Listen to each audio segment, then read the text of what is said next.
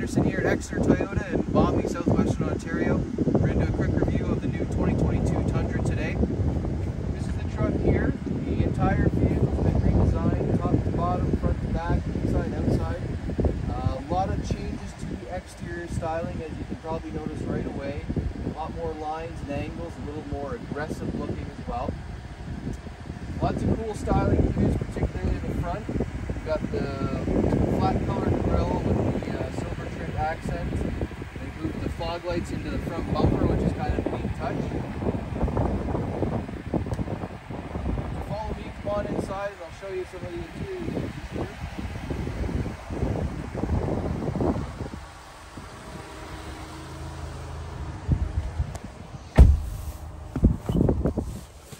So I mentioned the inside's been redesigned. If you've ever seen the outgoing Tundra, you'll notice immediately this is very much driver oriented.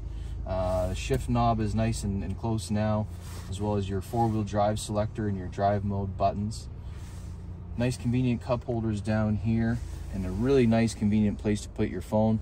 Certain trims do have a wireless charger built right in, which is a really nice touch.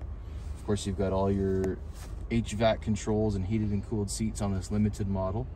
And then the main showpiece here is this great big 14-inch touchscreen that's got your navigation, your radio, all that kind of stuff. Lots of safety features come standard on the Tundra, including lane departure alert, lane trace assist, radar cruise control, pre-collision system, automatic high beams. The list kind of goes on and on. Lots of nice creature comforts as well, with a heated steering wheel, heated and cooled seats like I mentioned.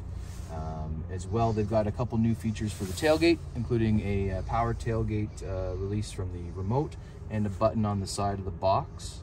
And while we're talking about the box as well, they've changed it as well, so it's no longer steel, it's now a composite like on the Tacoma, for some weight reduction, so you get some fuel savings, as well as some good rigidity, and you don't get it dinged up and rusty and things like that. Under the hood, they've now changed from the 5.7 liter V8 to a 3.5 liter twin-turbo V6. In addition to the new engine, the transmission's also been upgraded from a 6-speed automatic to a 10-speed, which results in about a 25% increase in fuel economy.